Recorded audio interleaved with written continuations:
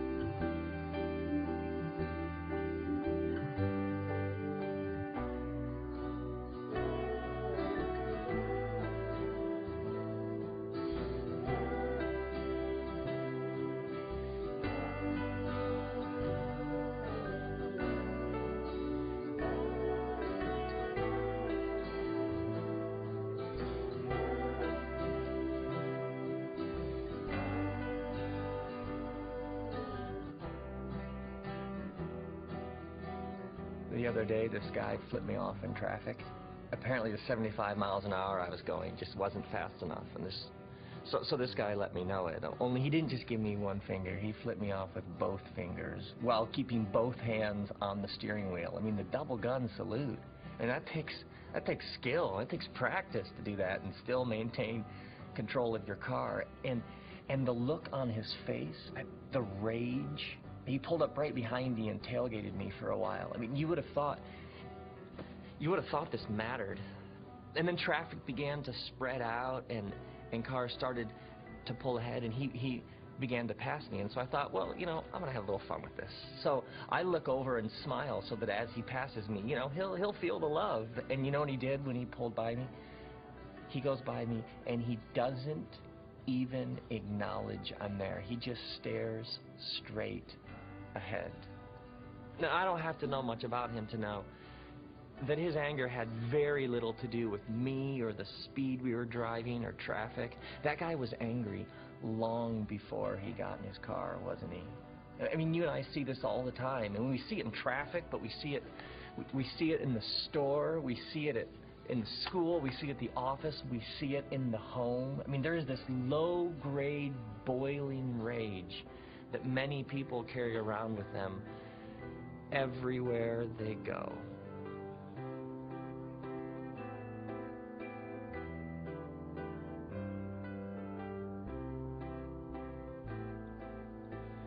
There's this story about Jesus in the book of Mark. He's in this confrontation with a group of religious leaders, and there's a man in their midst who has an injured hand. And these religious leaders don't think he should heal the man because it would break one of their rules. And so Jesus says to them, he says, well, which is better? To do good or to do evil? To save life or to destroy it? And the scriptures say that they remain silent, that they have nothing to say.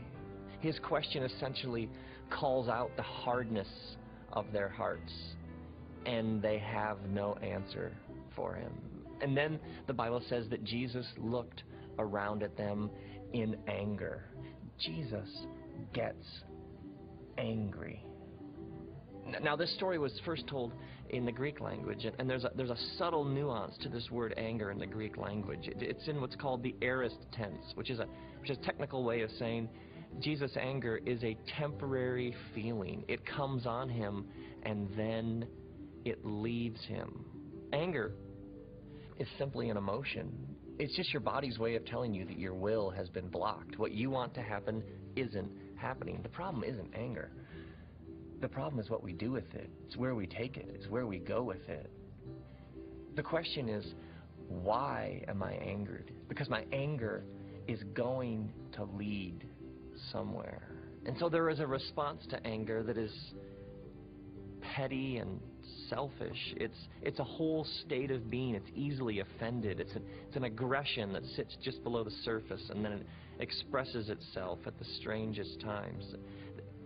There is a response to anger that's essentially all about us, our pride, our ego, all of the ways we work so hard to prop up and protect and defend our selfish little kingdoms. But that isn't what's going on here with Jesus. Jesus has identified himself with an injustice larger than himself. There's something divine about his anger, because some things are worth getting angry about.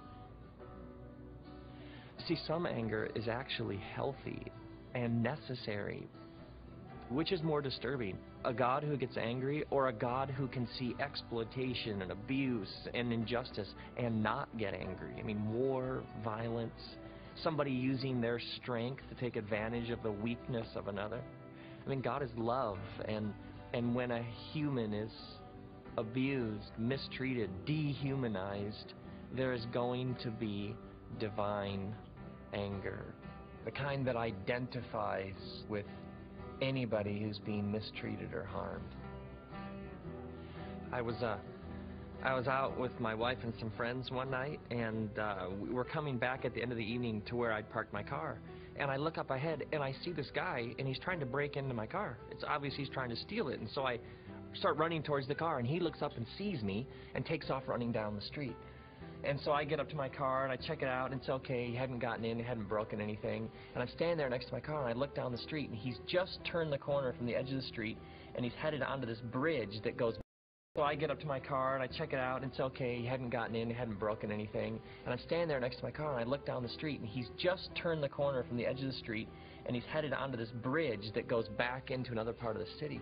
And I watch him for a second, and then I thought, I'm going to chase him.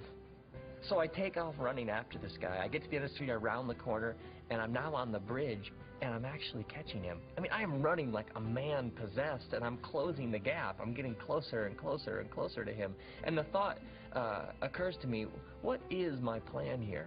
And I'm getting closer and closer and closer. And at one point, the guy looks back at me. I don't think this is what he expected. And I get right up behind him, and now I'm at a full sprint, and I'm a couple feet behind him. And for some reason, I yell at the top of my lungs, right at the back of his head, "You're mine! I've got you in my sights!" Like who talks like this? Like, I've got you in my sights? And then it occurs to me, nobody this slow is traveling without a weapon. And so I stop chasing him, and he runs out to the end of the bridge and then disappears into the trees. And I find myself standing there on the bridge with adrenaline pumping through my body. I mean, there is this unbelievable energy that anger can stir up within us. Have you ever gotten so angry that you scared yourself? Have you ever gotten so angry that you said things and you couldn't believe you were saying them? You're like, where did this come from? I had no idea that was inside of me. Have you ever gotten so mad that you broke something? I mean, you can find somebody who's depressed, tired, exhausted. You get them angry, and it's like rocket fuel. I mean, it is unbelievable energy and stimulus. I mean, there's power within us when we're angry that can frighten us. What does Jesus do with his anger? The scripture says that he looks around at the religious leaders, and then he says to the man with the injured hand, "Stretch out your hand." And the man stretches out his hand, and Jesus heals him. Jesus' anger leads to an act of healing and restoration. His anger, it increases the peace of the world. It leads to this good deed that makes things better. What does your anger lead to? Does your anger increase the peace around you? I mean, does your anger make the world a better place?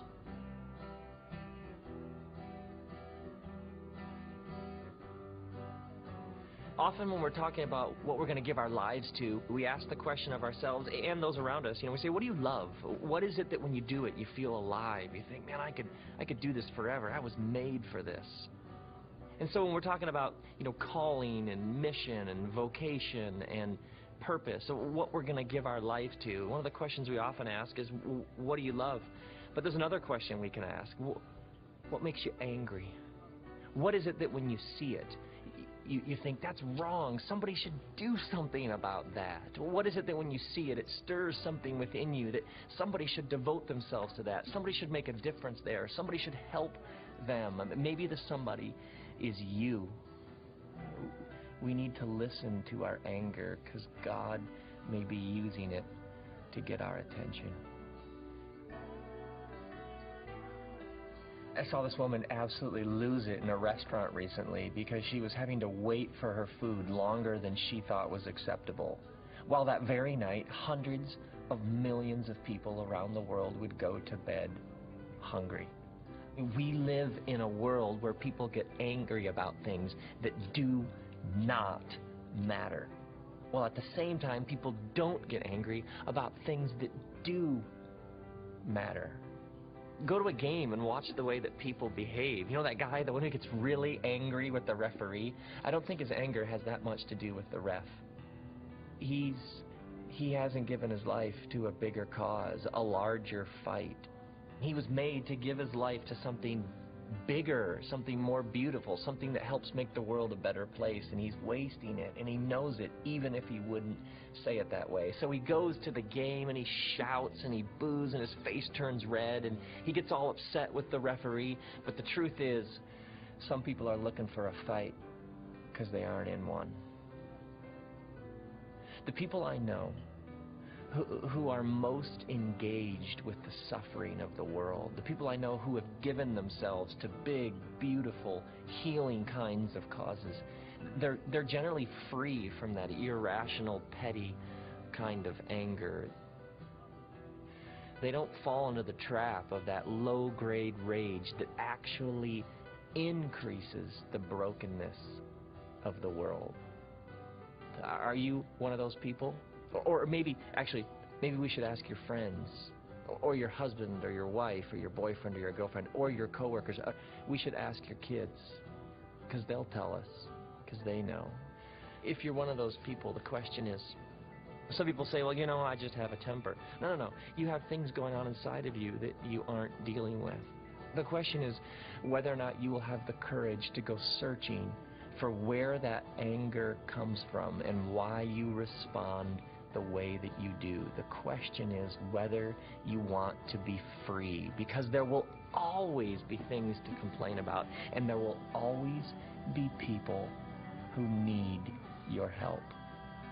To become more like Jesus, we need to embrace the simple truth that we were made to give ourselves to a cause bigger than ourselves, a cause that increases the peace in the world, a cause, a purpose, a task that makes the world a better place. So may you become aware of your anger. May you learn to channel it, to focus it, direct it into something beautiful, and may it fuel sacred acts of healing and restoration.